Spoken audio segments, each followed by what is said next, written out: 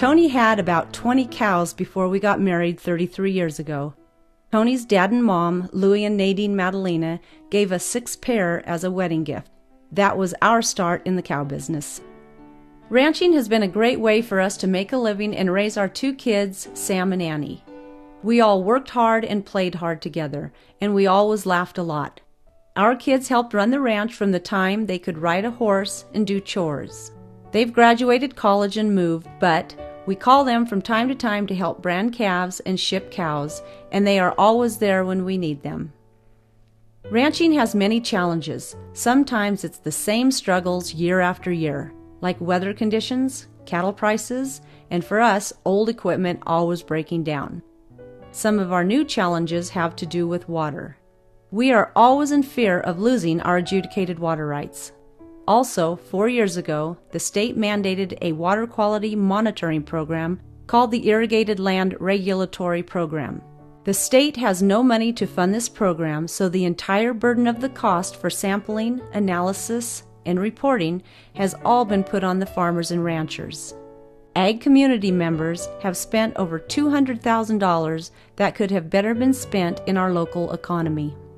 Everyone appreciates open space and the rural lifestyle that ranchers and farmers provide. Without water, agriculture would not be sustainable.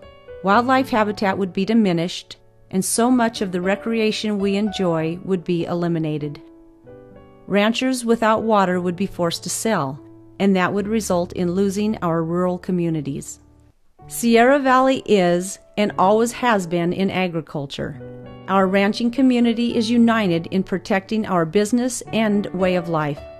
With such a small percentage of people in agriculture compared to the large number of people in urban areas, we need to educate policymakers how important our water rights are to our land and our business.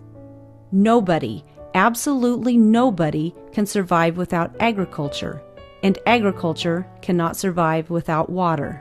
State policymakers need to understand the impact it is putting on our community. We take care of the land and the water, or it won't take care of us. From my front porch, all I see are lush green pasture land with horses and cattle grazing. Just up from our backyard are meadows that hug the mountain where we've seen deer, bear, and bald eagles. At night, all you hear are the 2 creeks our house sits between and the crickets. I never take this beauty for granted and will do my best to pass it on to the next generation.